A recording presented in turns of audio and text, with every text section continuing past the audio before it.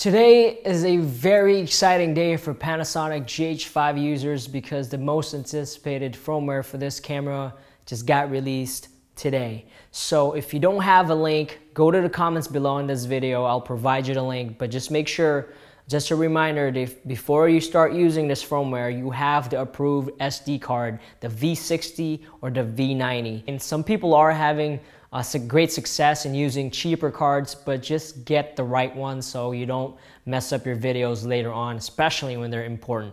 So without further ado, I did shoot some footage, some quick ones right off the bat so I can share it with you guys. I got some HLG shots, some 400 megabits vlog, and the old 150 megabits vlog for you guys to mess around with. I will talk about the stuff they added later on and also the anamorphic stuff, which is really impressive. They added a lot of stuff for anamorphic shooters. That's real cool. Now there are some bugs that I already saw, but I'm pretty sure they'll work it out later on. I'll talk about that. But for now, I just wanted you to see some footage and download some footage so you can see for yourself the difference between the old and the new. If you have any questions, let me know, and I'll talk to you guys later.